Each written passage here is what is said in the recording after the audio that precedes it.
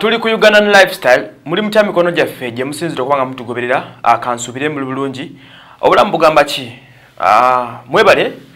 obudde be muwayo ne mutugoberera mukola kyamaanyi nnyo mbabuuzizaako mbaagaliza idi etuuse buli musiraamu woli nkwagaliza idi ennungi mwebale kusiiba ennaku asatu I think gayinza okuggwako leero oba enkya ne wiiki eno temujja kusooka nga temulidde idi. Tukola ne bannaffe aba Rose Constructions ku 0788847995 bajja kuteekerateekera wanoteeka enjuuyo bakubireko ba booking mwogere ku nsonga z'ebyokuzimba bino babitegeera nnyo era bajja kubira pulaani y'amaka n'enju yonna gy'oyagala tunagenda okuva mu kana akavuyo ndaba yino lockdown egende gwako booking ebintu byo nze wasomano nga bulijjo kakati zino nsonga za kulanga omuntu omu yansindikidde obubaka okuva e Saudi Arabia ng'ali concerned about mukwano gwe waliwo omuwala gwe bayita Fatuma Portable Simolo Fatuma Portable Simolo amaze ebbanga nga tebamuwulizaako mikwano gye okuva mu Saudi Arabia. Yampadde information yeno yaŋŋambye nti lwasembayo okuwulira Fatuma ng'ayogera naye ku simu baali communicatinga via WhatsApp call nawulira mbu nga Fatuma Portable Simolo alajana ng'alajana nti bosi we alabika ali amurepinga mukaddaako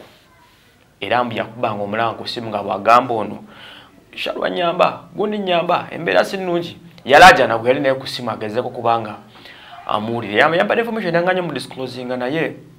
bagamba okuva olwo yaŋŋambye okuva olwo taddangamu kuwuliza ku ya Fatuma Portable Simolo weyita ku Facebook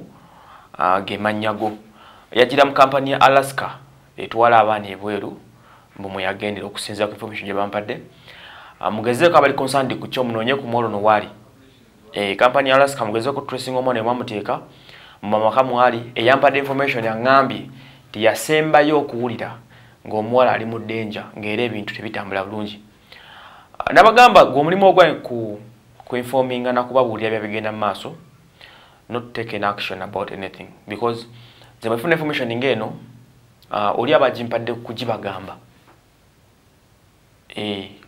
either musoro kubangamba ko chem providinga oba ina kyamanyi ajulirize ku kyo mugambye oba munfuna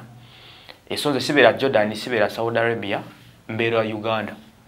kitegeeza sijja kumanya nnyo bifa wamwe gye mubeera.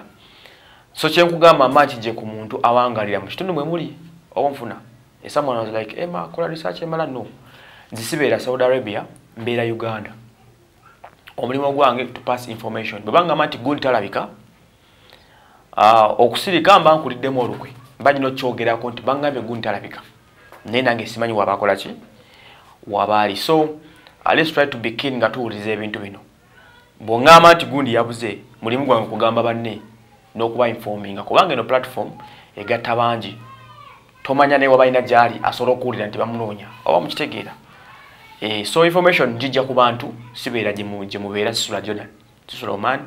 sisula Saudi Arabia mbeera Uganda naye nfuna information okuva mu mmwe mwennyini mwe mbinsindikira kati bw'okola ensobi n'onsindikira ebintu ebikadde nze nembiyisaawo then it's up to you oba oletera anyway kyo kyemukola kirungi sometimes ekyokujja ate ne mu complaining ate Emma oyogedde kino no ngendo byogera nga mbiŋŋambye oba mututegeraganye bulungi nnyo so saagala muntu anyingira. Kati mbadde nkyabagamba omwana oyo Fatuma Portable Simolo ayina kyamumanyiko gezaako omunoonye ayina kirala sembyeko omuwulirako omutracinge. Kampani ya Alaska gye mpulidde bagamba wano omwana gyaŋŋambye nti mweyajjira mugezeeko okufaayo amanyi kampani eno abategezeeko nti mwana waabwe Fatuma Portable Simolo banne bagamba talabika okusira ku mwala yangambye nti lwe yasemba okwogera ne Fatuma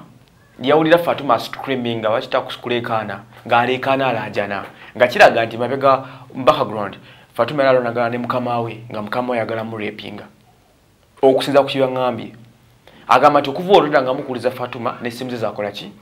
zaavaako kitegeeza there might be something wrong. Yaŋŋambye nti yageza okugenda ne banne bonna naye buli gwagezaako okugenda naye amugamba kimu nti Fatuma tuludde omuwuliza naffe twabiwulirako nti yali abona asomboyezibwa waka nga boss ayagala musobyako ebintu bya rape cases ebyo bamunfuna. So buli alina ky'osobola okuyamba ku Fatuma, communicate with your fellows, sharing a video paka okituuka ne mu company yamutwala ba agent be bagezeko kumanya nti omwana gwe batwala bagamba Musoga yava Busoga n'agenda e Saudi okukola emirimu ne group mu yagendera Fatuma portable sim olution kiddamu talabika. So bekikwatako mugezeko okufaayo mumanye state mwali eyampadde information yangambye yasemba okumanya